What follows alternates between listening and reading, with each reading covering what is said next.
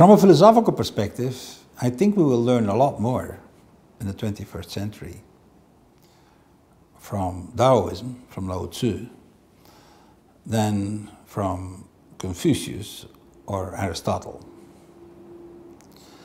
Why do I say that?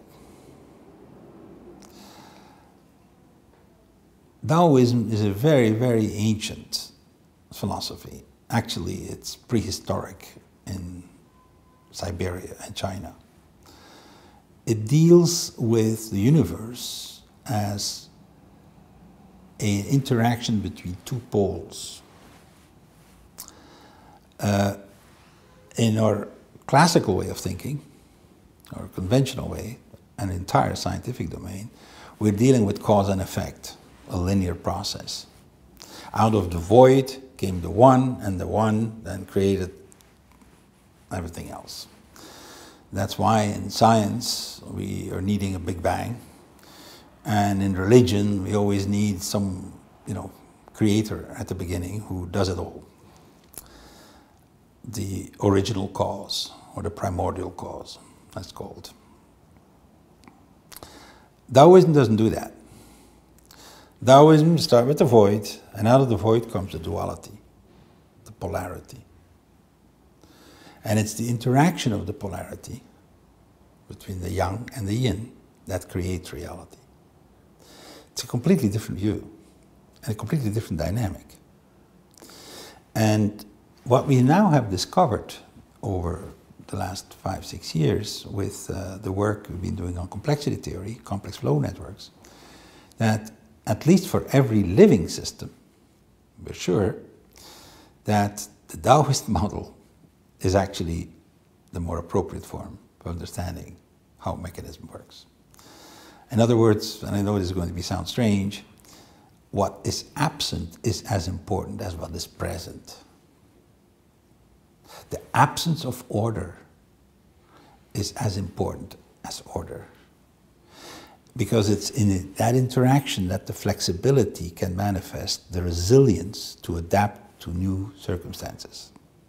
If you only focus on order or efficiency, which is another consequence of the order, you will end up with a brittle system that when the environment changes, when the conditions or the challenges are modified, suddenly the whole thing falls apart. It's the absence of these characteristics that actually gives the flexibility to the system. I know this is an unusual way of thinking, but that's the key that Lao Tzu in the 5th century in China formalized. Lao Tzu was not the originator of Taoism.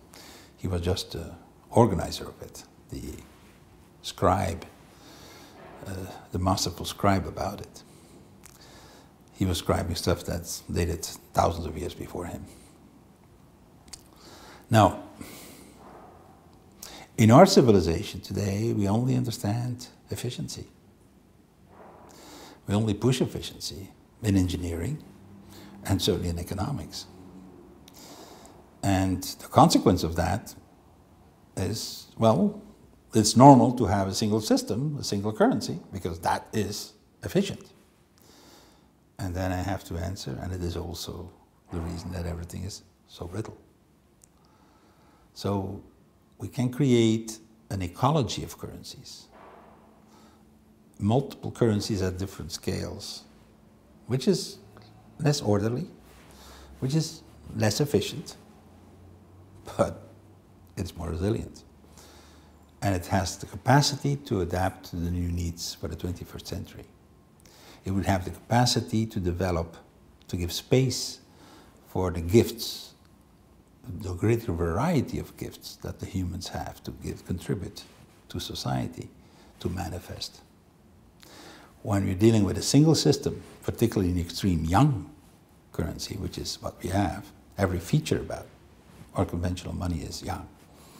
It's hierarchical, it's controlled, it's concentrating, it's competitive. That's all young. When you have that as an only game, then the only legitimate activity that humans have, or the only game in town, is a competitive job, a competitive market. I'm nothing against competition. I have something against its monopoly, because there are many skills, many gifts that don't have the space to manifest.